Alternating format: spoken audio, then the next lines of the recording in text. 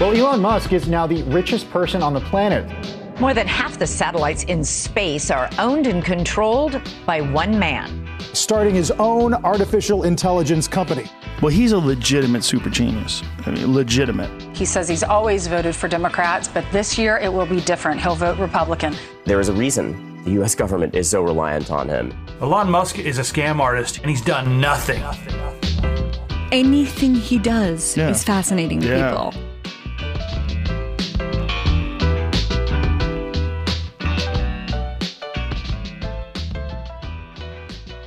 Welcome to Elon Inc., where we discuss Elon Musk's vast corporate empire, his latest gambits and antics, and how to make sense of it all.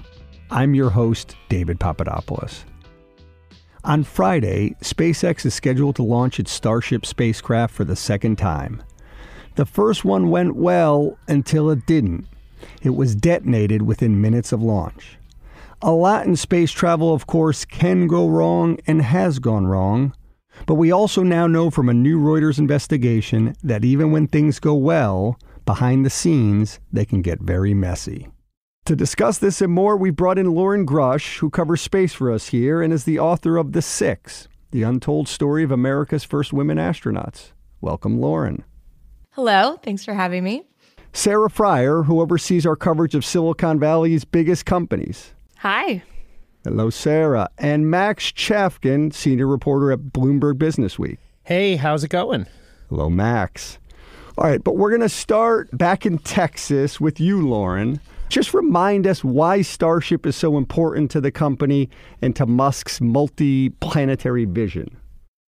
Sure. So I guess you could say Starship is what Elon has been working towards since the very beginning. He founded SpaceX to start a civilization on Mars. And in order to do that, you need quite a large rocket to get people there. And so Starship is ultimately that transportation system that will take people to deep space destinations. Right now, they're kind of working toward the moon as NASA is looking to go back to the moon. And Starship holds a multi-billion-dollar contract with NASA to take the agency's astronauts to the moon first. But eventually, the goal is to take upwards of, hundreds of people to Mars and then, bring them back at some point as well. And so back in April, you were there. What happened? What went wrong? Well, a lot of things didn't quite go as planned. As I could see, as I was watching it launch, multiple Raptor engines on the rocket flamed out. As I was watching it, I turned to the person next to me and I said something like, is that supposed to happen? But the rocket kept climbing, so I just kept filming it and watching it. But as it turns out, that was not supposed to happen. So multiple engines either failed or didn't even start up during the launch. And then as it climbed towards space, there's a portion of the flight where the vehicle intentionally separates. It's known as stage separation. And there are two stages on Starship. There's the Starship spacecraft itself, which is the top portion of the rocket, and that's what would presumably carry people and cargo someday. And then you have the booster, what's known as the super heavy booster. It's the very long piece at the bottom that is needed to really get it out of, the Earth's gravity and get it into orbit. Well, at some point, the stages are supposed to separate because it gobbles up all the fuel in that super heavy booster. When that time came, the vehicle started to spin out of control. And then eventually SpaceX opted to intentionally destroy the vehicle. Yeah, they shot it down essentially, right? Yeah. It's a precautionary measure with a system known as the flight termination system. It's embedded in every rocket, and it's used for this exact scenario. So in case things don't go according to plan, they intentionally blow up the rocket to make sure it doesn't veer, into a crowded area and cause unintended damage to the public and property. After that explosion, they fixed their problem since then? They're ready to go? That's what SpaceX says. The FAA came up with a list of corrective actions that they need to implement. One of the biggest updates that you'll see during this flight is the addition of what's known as a water deluge system. So the way Elon described it is basically a shower head but pointed upward. So they've installed these steel plates underneath the launch pad or the launch mount that will gush water underneath the rocket when the engines fire. And that's meant to mitigate and lessen the forces that are created when those engines ignite. I mean, you have to remember, this is 33 Raptor engines that are supposed to ignite, and they're very powerful engines. So, and that was ultimately what caused all of the destruction last time. They really didn't have any mitigation measures in place. And so I was actually rewatching the live stream from the original Starship launch, and I could see the chunks of concrete kind of flying everywhere during that initial takeoff. So hopefully the deluge system will prevent that from happening this time. The launch pad basically blew up, Max. Yes, which, I mean, happens when you're launching experimental rockets. And like these, I almost feel like this is the area where Elon Musk is sort of most comfortable, right? Where he's sort of trying to develop a new technology, where he's able to like lower expectations sufficiently, where a little explosion is just kind of like a bump in the road. Right, because they were celebrating. Yeah, and I think you could argue, I mean, Loren, correct me if I'm wrong, I feel like you could argue that it was a success. I mean, right, they achieved something they hadn't yet achieved. And again, experimental vehicles, like they don't need to get to Mars in one boom. Yeah, no, absolutely. SpaceX has been very clear that their approach to testing and development is very iterative.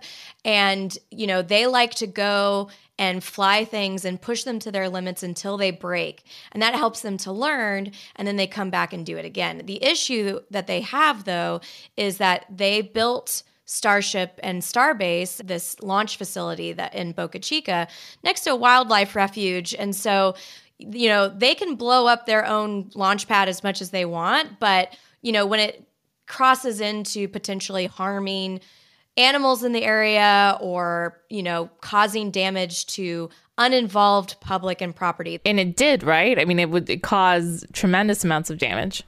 Yeah, I do want to be clear. It was just the intense force of the launch itself that caused the most damage on the ground. They hadn't put in enough mitigation measures that most orbital flights normally do. And this is potentially the largest and most powerful rocket ever developed. What does SpaceX say? So what would its response to all this be?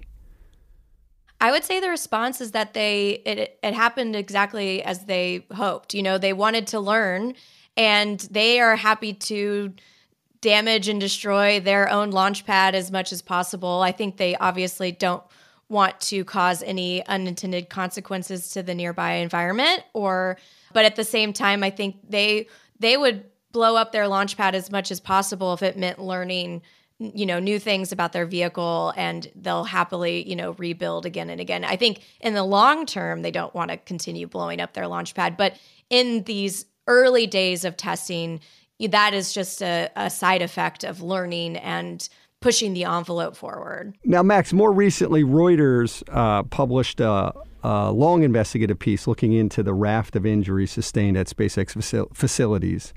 And so it's pretty much a look at the human toll of what we call Musk speed, right? That relentless drive to get new products ready, get them out the doors as fast as possible. I mean, among the findings in their story, there have been 600 injuries of SpaceX workers since 2014, more than 100 workers suffering cuts or lacerations, 29 with broken bones or dislocations, 17 whose hands or fingers were crushed, 9 with head injuries. You had 5 burns, 5 electrocutions, 8 accidents that led to amputations. 1 man is in a coma, and 1 man is dead. Is this, of course, at any industrial site, there will be injuries. Right. Is this abnormal? Well, I think, so 2 things. One is, like you said, SpaceX is going to say that they're doing their best, they're taking appropriate precautions. But we have read stories like this about Tesla. And in some ways, it's not surprising, especially given what we know about Elon Musk. If you've looked at the Walter Isaacson book, you've seen scenes in which SpaceX engineers are sort of like drinking heavily, doing things in the middle of the night. It doesn't, now again, I don't think there's any allegation that any of that played into these injuries. And even when you listen to things that Musk says about this, Musk talks about, the distinction between sort of regulations that don't have anything to do with physics and laws of physics. Laws of physics are requirements, everything else is a recommendation, is a line that comes up over and over again in the Walter Isaacson book. The other thing is, I do think this is pretty damaging. Aerospace is an industry where safety standards really matter and where accidents can be super problematic. You know, the long-term goal is, as Loren's talking about, is to send regular people up in these rockets. And anything that sort of dents the aura of safety or reliability or anything like that can be long-term damaging. I would also mention that, you know, the reason that I think these things happen, it stems from the culture and the frenzy that Elon creates about the need to get to Mars as quickly as possible. He said many times before that the window to Mars is open now and it could close, so we need to work as quickly as possible to get there. And so that creates, I think, a kind of crazed environment to work as quickly as possible, to at all costs, you know, and that's why we know that SpaceX has a bit of a burnout culture, and that, you know, people, like you said, are working through the night and have a lot of anxiety just to try and get these things done to fulfill that mandate that Elon has. I mean, I think that the Mars rush is sometimes, as we saw in the Isaacson book and other reporting, sometimes he just gets in a mood and he thinks, I have this new idea. I want to fix it now, or I want to change this now. We had this as our priority, but our priority is now this. And it starts tonight on a Friday night. You know, it's just the way he works. And I think some employees find that extremely exciting. Now, Loren, if I'm correct here, SpaceX did not comment to Reuters for this story. In general, their public posture in terms of how they treat safety, workplace safety at SpaceX is what? And I imagine they would say that it is, a high priority.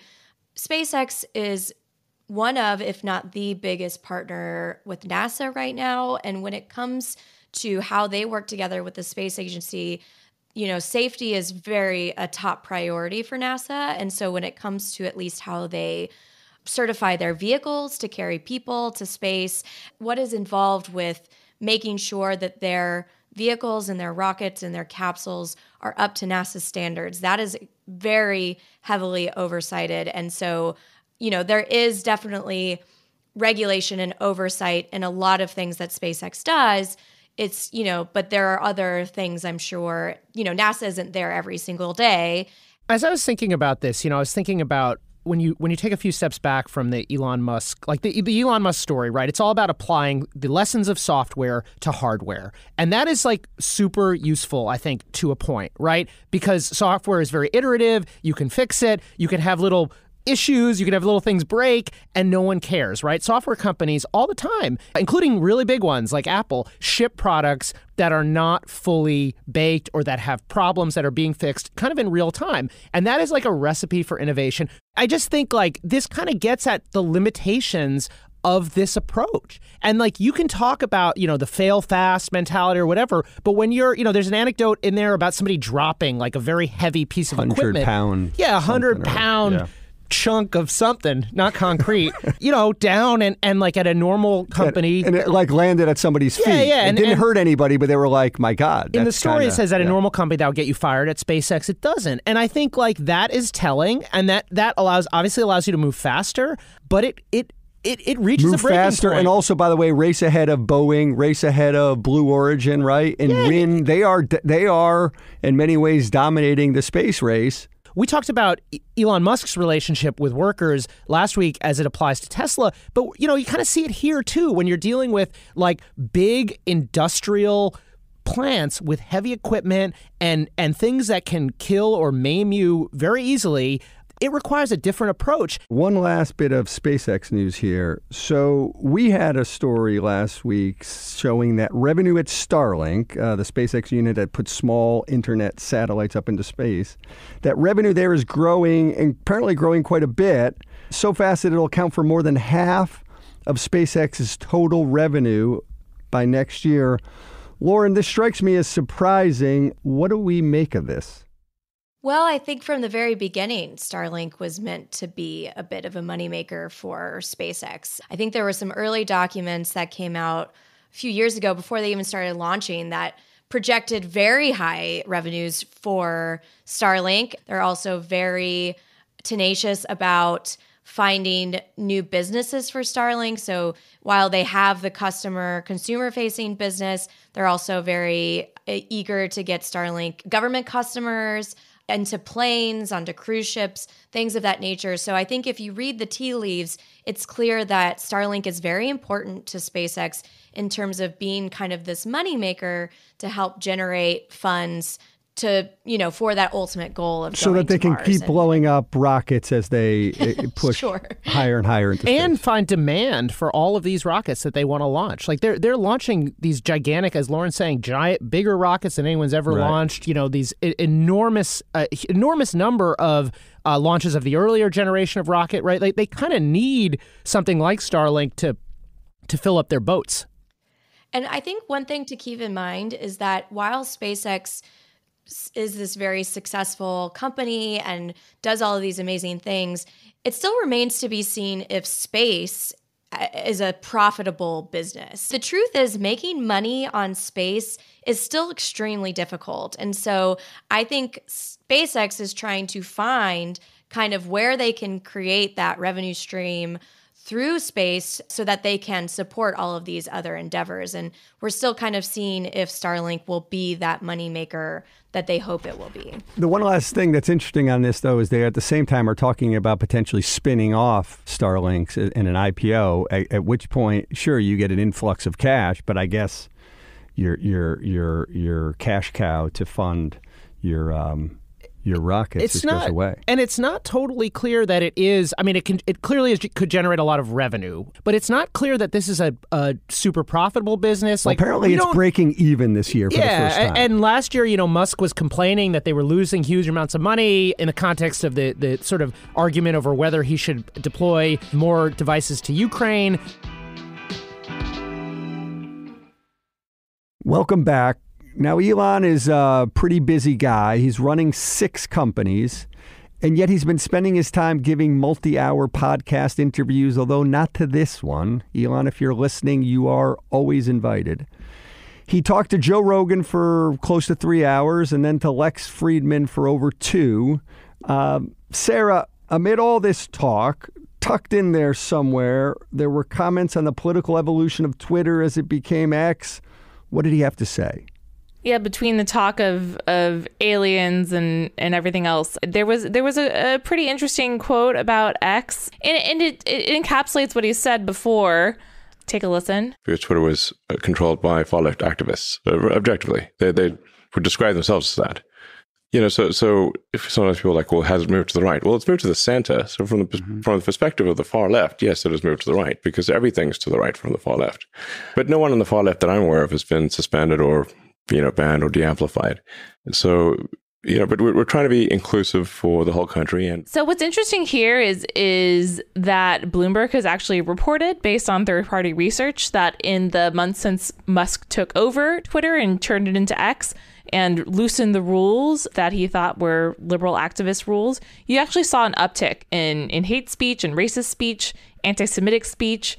And that's not so much a thing that people care about in terms of politics as much as they care about in terms of the user experience. People don't want to come to a social network and feel bad. They don't want to experience, hate and racism. And advertisers don't want to spend their money there. It can be, a chilling effect on people who feel like they're in the minority or being attacked to speak out there. And we've seen that migration away from X. And so I think it's just worth thinking of those comments in that framing where it's like it is a business decision and one that's actually gone poorly for him. Okay, so in this interview, Sarah, he also rekindled an old feud with ChatGPT's Sam Altman, former business partner of Musk, now a rival. What's the deal there? Oh, there's some history here. So OpenAI started as Musk says in his chatter about it. And the name. The open in OpenAI is supposed to mean open source. And it was created as a non-profit open source, and now it is a closed source for maximum profit. Which I think It's not good karma. So the thing to understand here is Musk was a large backer of this OpenAI project back when it was considered a nonprofit, back when they were trying to, solve the issues with AI taking over and doing harmful things. And yeah, it has become a for-profit company, but the context there is Musk just launched his own for-profit version of Grok. Which we spoke about in the last episode. And so now we've seen this very public brawl between Sam Altman and Elon Musk, where they're throwing shade on each other through memes on Twitter. Sam Altman made fun of Elon Musk's Grok as being like the dad joke, the cringy dad joke version of AI, and Musk responded in a way that sort of confirmed his hypothesis. So Max, where does the Altman feud rank in the pantheon of Musk feuds? I mean, is this like Zuckerberg level, AOC level? I think this is like a top 200. Top 20 feud. Okay. It's definitely one of the key, and at the moment I'd say it's like in the top 5, but when you step back and look at the panoply of Elon feuds, I want to offer one update from the world of sports on this podcast interview. Right. Lex Friedman, a very broad definition of sport. Lex Friedman trained or maybe wrestled with Elon Musk and Mark Zuckerberg. Grappled. Right. There were some pictures on Twitter, and there was none of the cage fight during this entire 2.5-hour podcast. How's that possible? Unforgivable, if you ask me. Back to the cage fight. I promise an update, but it's sort of a non-update. Sorry, I can't. Sarah, remember, it's always about the cage fight. For our final segment today, we've got this biopic coming out. Timeline unknown, but in Musk speak, I'm sure they're saying it's going to come out in 2 weeks and it'll come out in 3 years. It's all about his life. Director Darren Aronofsky is said to be working with A24 on it, based on the new Walter Isaacson biography of Musk. And, what it's got us thinking here is, we need a cast. We need a dream cast for this, okay? So I'm going to start with you, Max. Okay. Who will play Elon Musk? Okay, I just very quickly want to explain my thinking here, because Aronofsky is not a funny guy. His movies are very dark, surreal, very dark. And I think that's kind of a problem, because I think the Elon Musk story needs a little levity. I mean, this is somebody, he's not always funny, but he tries to be. And so I think the key here to marry Aronofsky's dark aesthetic Roman with Polanski Elon's type approach. Weirdness is to cast a comic actor in a serious role, which often is Oscar bait. So I have two thoughts here. One is I want to start with Linda Yaccarino, and I think Amy Poehler is the ideal Linda Yaccarino. I'm taking notes. And for Elon, now this is a very important casting decision. I think there's going to be lots of other ideas. I'm suggesting Tim Robinson, who's a comedian. If you haven't heard of him, but you've seen the gif of a guy in a hot dog suit saying, we're all looking for the guy who did this. He's a sketch comedian, does a lot of cringe comedy. And I think both in spirit and in content, he would be perfect to play Elon Musk. I could go with that. Sarah? So I am really, really bad at casting decisions. So I phoned a friend on this one, my friend Walter Hickey, who just wrote a book on Hollywood. I liked his casting decisions for Grimes. He brought up Anya Taylor-Joy or Lady Gaga. I think they both would be really good Grimes. You need someone a little edgy. Okay. I think Grimes being the on-again, off-again partner of Musk's and mother of some of Musk's children. I'm not sure that we know the number, if we're honest. Yeah. I don't know. Is it 2? Loren, I think the latest 2 or 3? is 3, as far as we know. Okay. Loren Grush, who do you got? Yes. So I've been thinking about this for a while, because I put together, in terms of just pure likeness, I've thought about this one actor for a long time. I know he probably has done more, but I know him predominantly from the show Lost, if anyone remembers that. His name is Kevin Durant, and if you Google him, I think he's the one that looks most like Musk. I don't think I'm the only one that's come up with this connection either. So just in terms of pure looks, I go with I got you. I got to say, also, I am not the only one to suggest Tim Robinson. I saw that on Twitter, but I think it's a very good idea. Whoa. You stole it from somebody? It seems like Sarah stole all of I her. did. I'm not good at casting. Sarah at least cited her source. Mine, for what it's worth, I only have one. I've got someone for Musk. And we're going to have to bring someone back from the dead, though, which if anybody could do it, Musk, I feel like Musk will create a company in which he brings back people from the dead. And then sort of in the same vein as Max, I've got Robin Williams. Whoa, that's interesting. I think we're going to need a cameo here. And I was thinking you kind of want like a really hot cat turd, if you ask me. And so Timothy Chalamet as cat turd. Just come in and out. That's good. Enough with the casting. We'll take your ideas, though, listeners.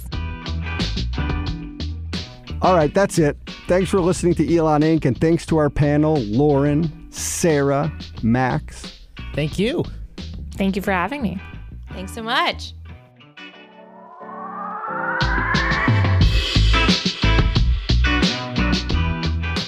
This episode was produced by Stacey Wong.